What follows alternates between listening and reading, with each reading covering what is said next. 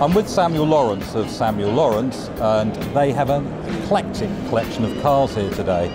We're stood right in front of this DS21 at the moment, and now Samuel's going to tell us a little bit more about it. Yeah, we purchased it from the second owner, who had purchased a car from his boss back in the early 80s. He purchased it, a labour of love. He left Citroen as a mechanic, and then set about the rebuild just to bring it up to this level.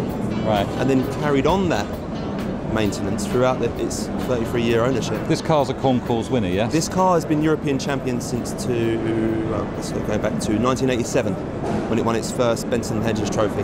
And since then it's maintained, I think it's got 14 now Benson Hedges trophies, over 200 concours wins. Okay, so what is this car going to be selling for?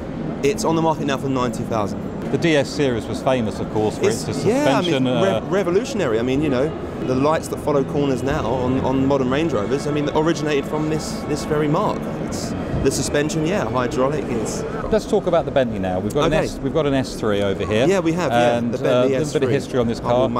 It's a 64, so 63, 64, produced in drop-head coupe variety and the standard coupe. So we have the coupe here today. And how many miles is this car? Do you have an idea of how many miles? Yeah, I mean, they go on forever, but this one's done 65,000 miles.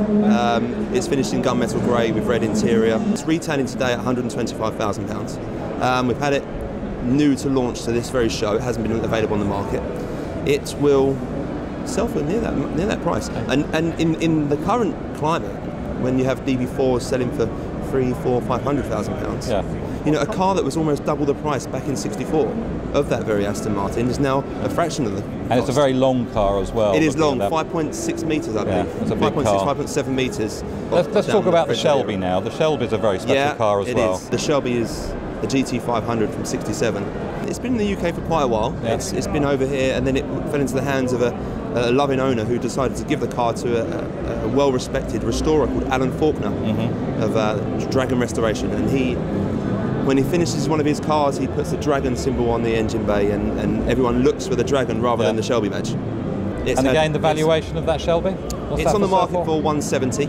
Last but not least, you've got a Diablo over there, which is one of the very rare right-hand drive versions. It is. It's a VT Roadster, one of 20 built. Right-hand drive, one owner. Fortunately, we managed to find the car. It was the best of the best. It's permanent four-wheel drive. It is a Roadster. And the value of that? That's up for £235,000, which, again, looking forward, I mean, that's a car of my generation personally, and a car that was a poster pin-up, much the same as many other marks have been in the past. I think that's a great buy. I think that's a £500,000 car in 6 years. Samuel, thank you very much for your time today. We wish you all the best and having a good show. Thanks very much. Thank you.